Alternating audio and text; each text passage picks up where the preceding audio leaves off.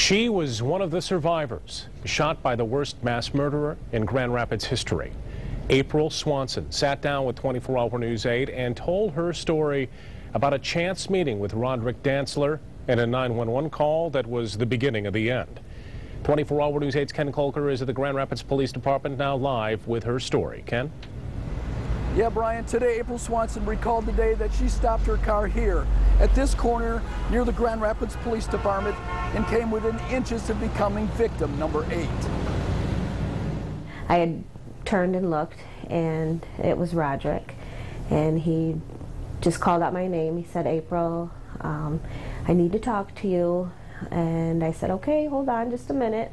April Swanson says it was a chance encounter that day with Rodrick Dantzler, a longtime friend who lived near her neighborhood.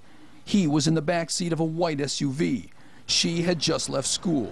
He didn't look like himself. He just looked like a totally different person. He looked like just very panicked and very scared, and I think that's why he asked me to pull over and that he wanted to talk.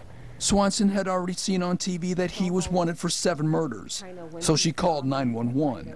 Within moments, police were following the SUV, which was following April Swanson, who kept talking to the dispatcher. So I kept driving down Ann Street, passing Monroe.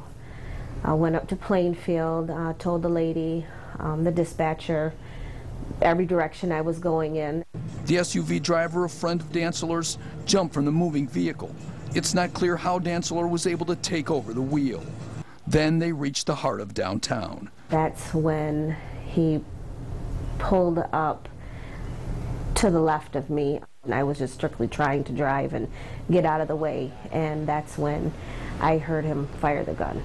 As many as 2 shots pierced her left upper arm, shattering a bone, which needed a plate and a dozen screws to put back together.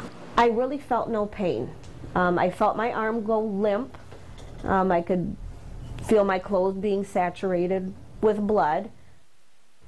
Now, tonight at 6, April Swanson gives some insights into a possible motive and thanks the officers who are credited with saving her life.